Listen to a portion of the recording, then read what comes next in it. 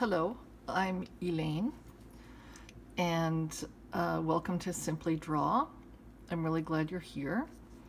And just while I ramble, how about you run around and get your piece of scrap paper. Today I have this envelope. I'm gonna draw on the back, and get your pen. No pencil, remember. Because if you practice your drawing with a pencil, you're gonna end up practicing all your erasing. So you're going to spend more time erasing your attempts than actually having pen to paper and drawing. And since we want to learn, drawing is what we have to do. So you're probably organized by now, which is great. And today I thought we would try drawing this little Downy Woodpecker. Now, looks complicated. It is. I'm sure it won't go well, but anyway. What I like to do when I start is look at the distinguishing features of the bird so that we incorporate enough of those distinguishing features in our little sketch so that it's kind of recognizable. And remember, if it's not, then you can say to people, look at the Downy Woodpecker that I drew so that they know what they're supposed to say. So first of all, have a look at this right here at the top of the bill. It's kind of like this little patch of fuzz. So that's kind of interesting. The crest here doesn't lie flat, but it doesn't stick out as much as a cardinal. So we want to make sure that we've got this fuzzy bit at the back of the head. The next thing that I notice is that the bird is very thick through the body. They're kind of a stocky bird, a little bit heavy. So we want to make sure that we, in our proportions, try to capture that degree of thickness and stockiness. And have a look at how wide the tail is. That's because it's typically used as a brace against the trunk as the bird is digging for insects in the bark and whatnot. So this thick tail, we want to make sure we sort of capture that as well. So I don't know, that's good enough. Oh, and actually this came off Shutterstock. I love Shutterstock. I guess all sorts of pictures and inventory in there, and I just it's one place that I go for photos and just print them off on my lousy printer with all the lines through it and stuff. But jeepers, this is you know, we're trying to learn how to draw here. We're not it's called Simply Draw, not Simply Draw a Masterpiece. So it's good enough for our purposes, in my opinion. So as you know, I like to start right here at the top of the bill. So what we should try to capture is this little bump here and then into the head. So I have to make sure that I don't hit the camera and that there's enough space for me to sort of like embarrass myself so that you can actually see. But let's just, okay, is the pen working? Gosh, it's always like tricky getting started. Good. Can you see that? That right there? That's a little bump over the bill. Good enough for me. Let's, oh, you're keeping up, right? So you're embarrassing yourself just as much as I am, I hope. But maybe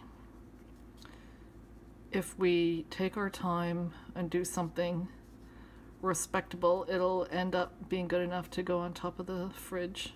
Not on top, on, well, out of sight on top. I don't know. That's kind of, and see how the fuzziness at the back of the head, and it's very thick through the neck. Doesn't really show very much. So we want to try to have a short section there at the back of the head, and then it's going to go straight into the back. Now I just want to make sure that with the front of the bill here, and then the back of the head over here, I've actually recently just learned to sort of pay more attention to this. We want to make sure that things line up okay. So this is the front of the bill on one finger, and we've got the back of the head over here. Oh, dust from just finishing my shower. See, it's how it's down a little bit, and then this is where we're going to start the back of the bird. Now, if we're not happy with the angle of the head and the feathers here, we can sort of fix that up later. And this is going to be the back, go down here for the back. Now, as you know, I get easily confused with where I am in the picture. So I use my finger as a marker, and I'm going to use my finger here to mark this section under the throat, keep me aligned in where I am, and then go back here, this part, to start going into the breast. Now, the other thing to keep in mind is that any photograph is going to be slightly distorted, and then we're not great at drawing, so we're making more distortions.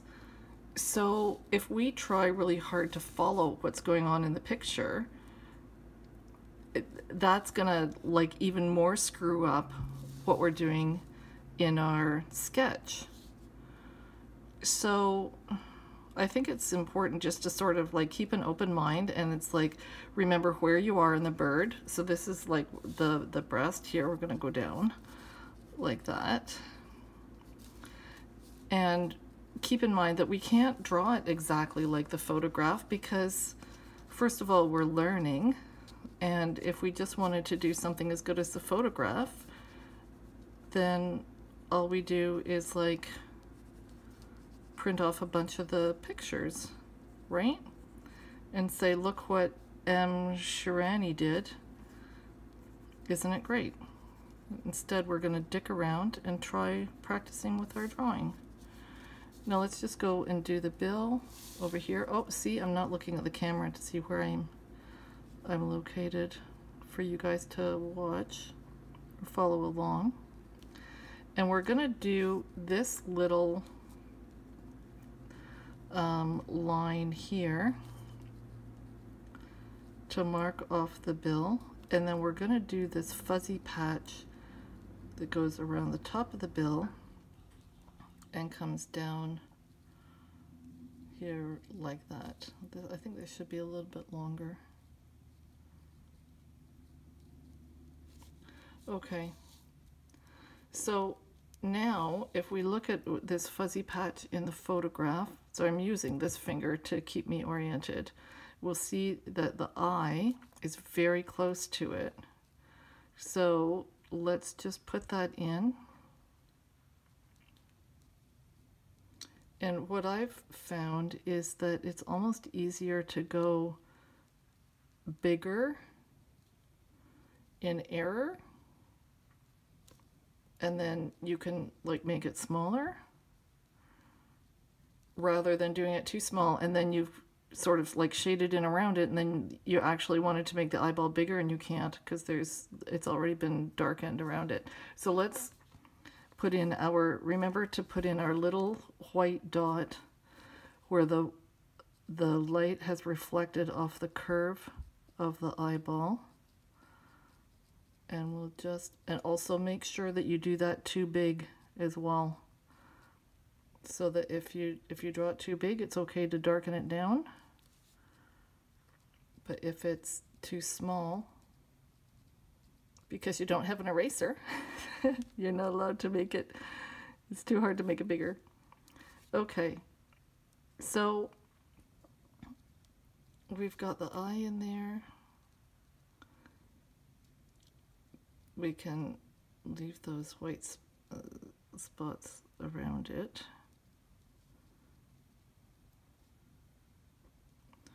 And then the next thing we want to do is just put in some of these distinguishing markings around the face and the head. And then we'll go around and we'll fix it, okay? Because trust me, it'll need fixing. So I have to keep myself in position here. And what we're going to do first is this kind of like blackish patch on the head. So from here, we just want to go up. We've got white and round, and that's good enough. And we'll just kind of like get this dark in here.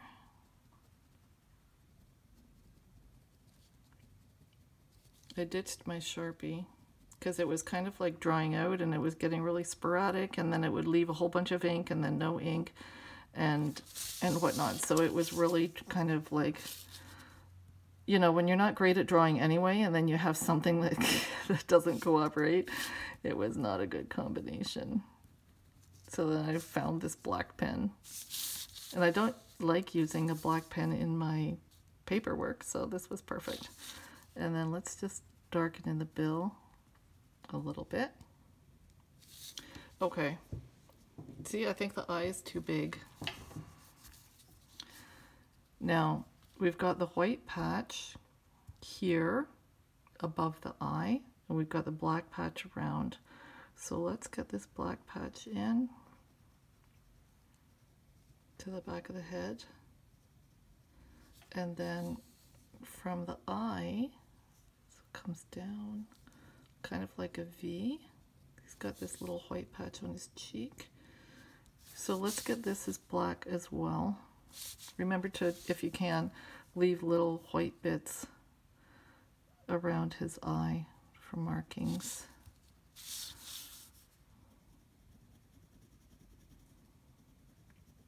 Every birdie's a little bit different, including the birdie that you're drawing. So, no pressure at all.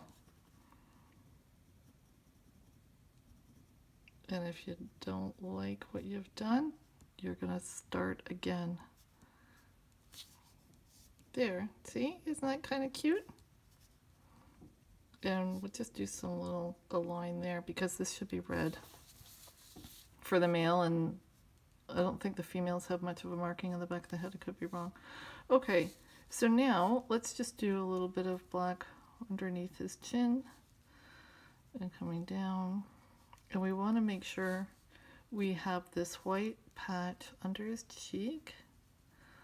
It goes here and then around where his back starts.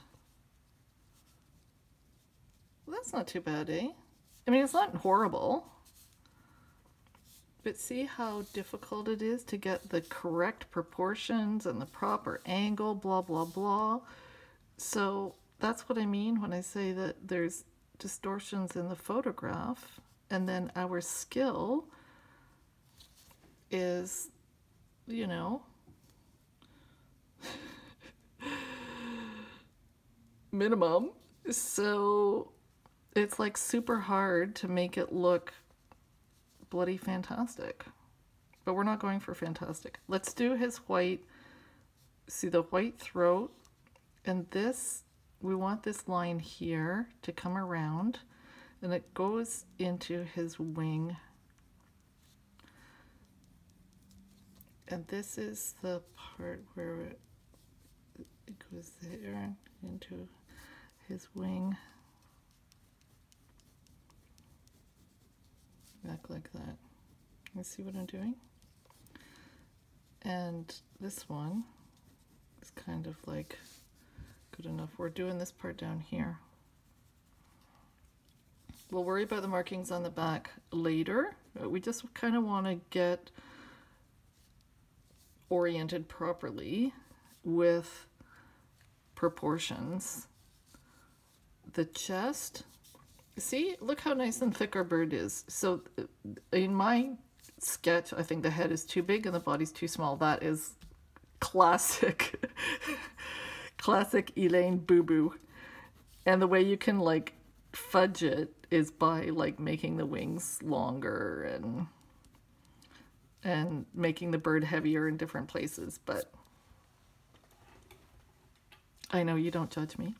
Okay, let's see if we can properly position his, like the wing comes in. Oh gosh, see, all this is wrong. But we can just put in his tail, and we're just going to do the black part, okay? We're going to do the black part, and the white feathers we can sketch in later. We just want to stay oriented to where he should be. No talking, honey, I'm trying to make a video.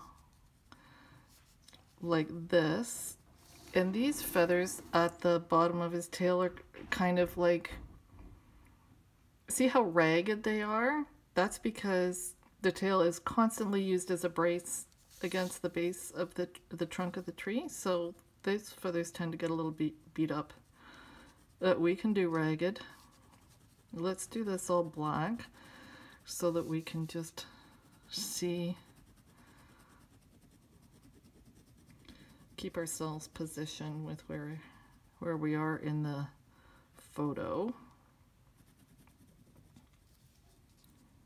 And then we can just add in the paler external feathers. Not, I guess they'd be underlying.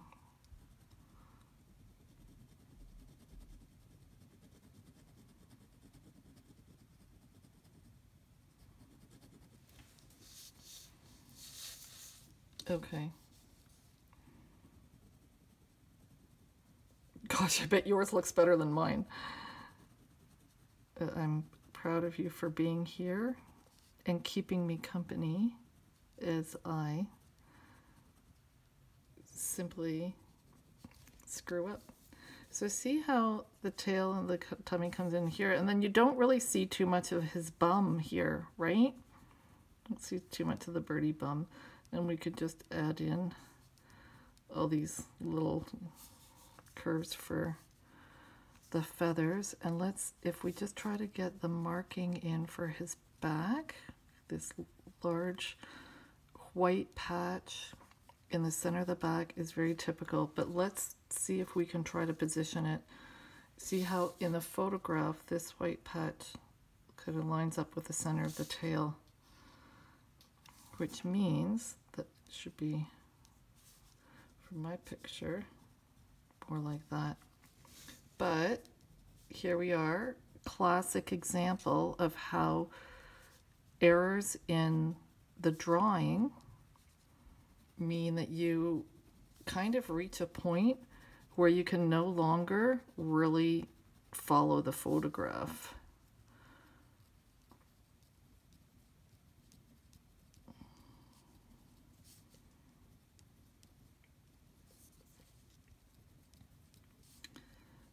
I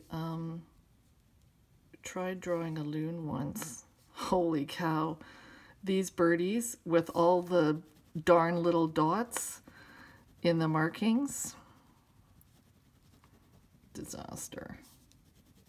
So with this guy, when I actually did another sketch, I thought like little circles is good enough. It just gives you the impression of the white markings. Just remember, we're called Simply Draw. So as long as we leave small white patches for markings in the wing, then people will know, oh yeah, I know exactly what that is. this isn't too lousy. He's a cute little birdie. Okay, now his little foot. That's tricky, and we can leave it out if you like. Oh, even jeepers, that's lazy. I can't believe I said it. But see, in the photograph, it's super hard to tell, but his foot is actually here under his tummy, and there's one claw here. But wait a second, there's a tiny little, he's got a toe here and a claw here. So that would be like really hard to duplicate, but what we can pay attention to in the photograph is the position of the foot. You don't want to put it too high because they don't have long legs. So if you put the toes up here, that would mean that his leg is like long and bendy and coming like this, and it's not. So as long as we do some kind of like toe and claw down here, that's good enough, right? And then the rest of his foot is underneath his tummy. Well, how's that? And do our tree with our bark. Now remember, if yours looks better than mine, you're not going to have to give any verbal cues to people who are looking at it. But if yours looks not as cute as mine, you can say to your friends or family, look at the little Downy Woodpecker that I drew today. So, thanks for keeping me company. I've recently ordered some high-end, super expensive Prisma pencil crayons, because with some of my sketches I've been trying to do cards, little birdie on them, just because I feel like it would be super great for people to have little cards with original artwork to give to friends. So anyway, maybe if I get brave enough I'll show you some of the cards that I've made. But okay, look, I don't know, it's like a 4 out of 10 as far as I'm concerned. I think he's cute. So thank you for spending time with me. Thank you. I'm like super grateful. So have a good day, take care of yourself, and I will see you next time.